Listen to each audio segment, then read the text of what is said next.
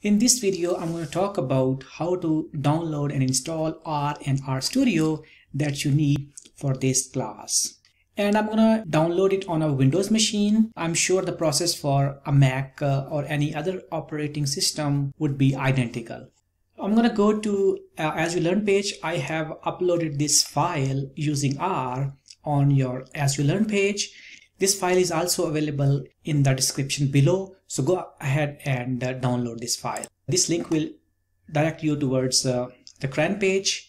As you can see, you can install R for different operating systems, and since I'm on the Windows machine, so I'm going to go ahead and download it for Windows. And here I'm going to go to base and install R for the first time, and the latest version is 4.0.3. I'm going to go ahead and download this.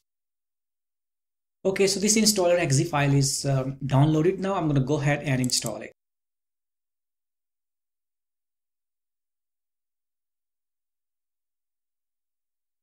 Okay, so R has been installed. Now I'm going to go ahead and install RStudio from this link.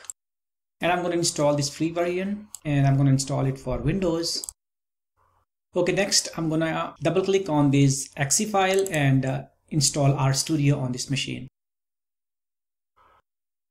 Okay, so this program is successfully installed. You can go ahead and type in RStudio here. You can right click and pin it to the taskbar. This way you will have this R icon here, and the next time you want to use it, you simply click here and open RStudio.